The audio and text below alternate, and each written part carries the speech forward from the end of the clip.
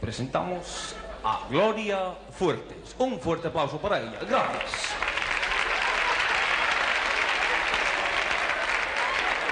Gloria, bienvenida. La gloria de verla está cada vez más alta. Es tremendo. Bueno, te puedes sentar si cabes. Aquí a mi vera. Bien.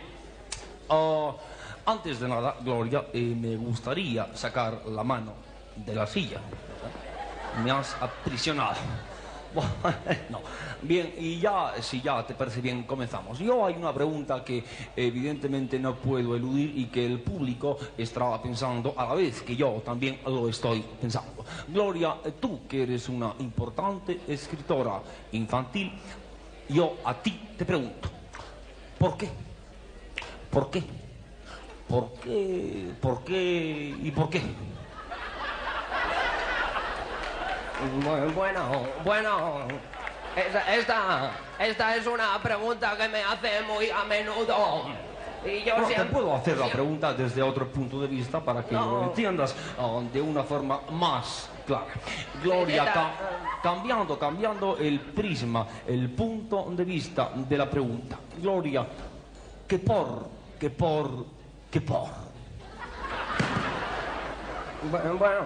Bueno, esta es otra pregunta que me hacen también muy a menudo. Y ya como tercera pregunta, y por favor sé más breve en tu respuesta, porque no tenemos demasiado tiempo, Gloria.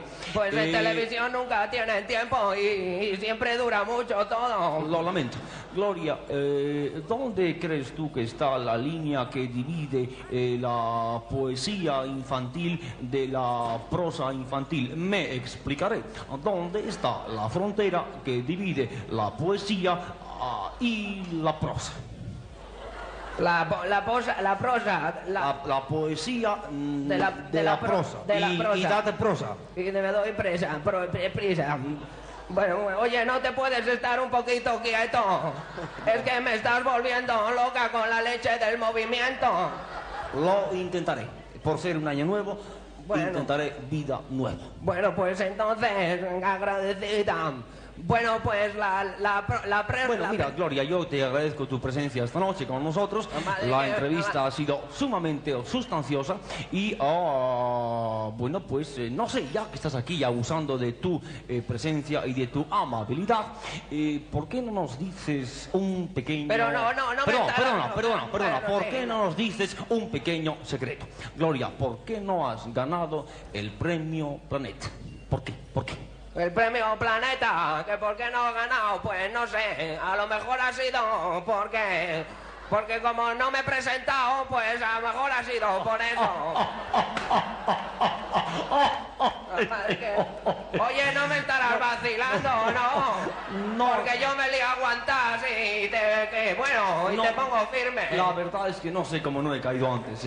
Pues lo que yo no entiendo es cómo no te has caído ya con el tío jodido, con tanto movimiento. Gloria. Pero leche. Gloria, escúchame, Gloria, ¿qué es un niño? ¿Qué es un niño? Pues, y la pregunta del tío este. ¿Qué es un niño? Un niño, pues es una máquina de coser, no te jodes. Pues un niño es una persona un poco más baja que Torrebruno. ¿Y qué es una niña? ¿Una niña? ¿Qué es una niña? Pues ¿no me puedes leer un poquito más, Mayra? Me está volviendo loca el tío puñetero. Es cierto. Lo siento, pero creo que te vas a quedar sin apartamento en Torrevieja. Bien. Lo lamento. Oye, ¿a cuántos entrevistados has mandado al manicomio? Tú eres un terrorista en potencia. No, alguno que otro. Gloria, permíteme ahora que veo esto en tus manos. Gloria, ¿qué es esto? What is this? ¿Qué es esto? Pues esto es la colección de mis poemas completos, porque los poemas que no completo no los publico hasta que los completo. Ya. y de tus... Pues permíteme que coja el libro, bueno, y yo todo esto abusando, lógicamente, de tu amabilidad. Sí, pero por favor no muevan más las patitas, ¿eh? No te preocupes. Gloria, aquí dice Gloria Fuertes, lógico y natural, naturalmente, no va a decir Ernesta Cinfollas. Gloria Fuertes, editado, escuchen bien, editado, sí, lo dice aquí, dice editado. Editado por Ediciones Ediciones y supositorios. Toma, chúpate esa marquesa que la traen de fresa. Bien, bueno, pues ya que estás aquí, Gloria, ¿por qué no nos lees, nos deleitas con un poema? Bueno, pero si te estás quieto, otra vez con la leche de la patita. Oye, que le daba de beber leche a los patitos. Con el tío, desde luego a ti no te pican los mosquitos. No. Bueno, pues voy a leer un poema que trata de la relación de las dos superpotencias. Ya, Soria y Chipre. Soria y Chipre, precisamente me refería a esas. Yo lo he titulado En USA no se usa la ensaladilla rusa. Bien. Y dice, otra vez con la patita, qué tío más raro. Es más raro que un puesto de trabajo. No, mi prima Aurora, que no trabaja tampoco. Con el tío. Desde luego, tú debes tener la columna hecha polvo. Bueno, pues el poema dice, el pájaro pica, el gato maulla, la araña se escurre por ser tan capulla.